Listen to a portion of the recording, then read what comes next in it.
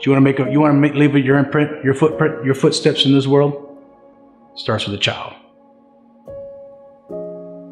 My name's Larry Carnes. I'm from Texas.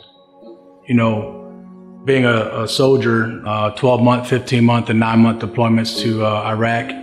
I've had a 9-month deployment to Afghanistan, you know, driving through the streets, seeing kids, you know, barefooted, kids with no clothes, kids who hadn't been washed and bathed in who knows how long. I was fortunate enough at one point to go to a hospital in Baghdad, and inside that hospital, I'd seen a room full of children, parentless, not living in good conditions, improper health, malnutrition.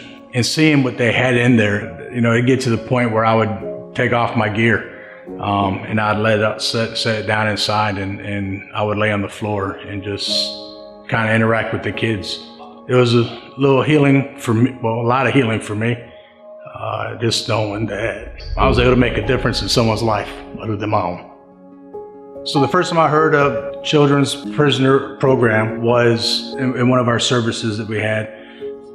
Pastor Marcia, in the beginning of service, had a picture up of Miguel.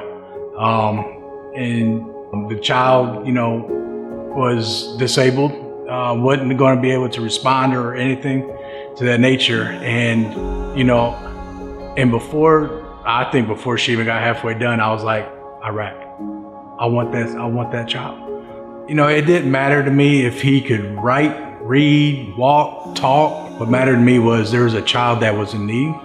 There was a child that was hurting. And I want to be able to give, and I want to be able to help, and I want to help make a difference in a child's life.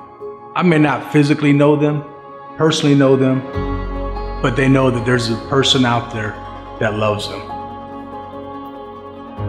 And so what is it that you want to accomplish? What is it you want to feel good about? What motivates you? What drives you? And I want to tell you, all right, now what's that going to cost you? Look, there's this network, Prison Fellowship Network.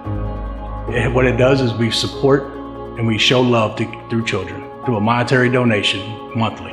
It provides a roof over their head, sends them to school, puts clothes on their back, puts food in their belly. And it keeps them safe, keeps them from trafficking, keeps them from being pulled into the drug wars, gangs, all that. This is where you're gonna make a difference. That's what it was about. It was just about showing them that they are worthy and they are loved and they are cared for. When you provide for the safety and well-being of some of the most marginalized and vulnerable children on earth, it has to change your life as well.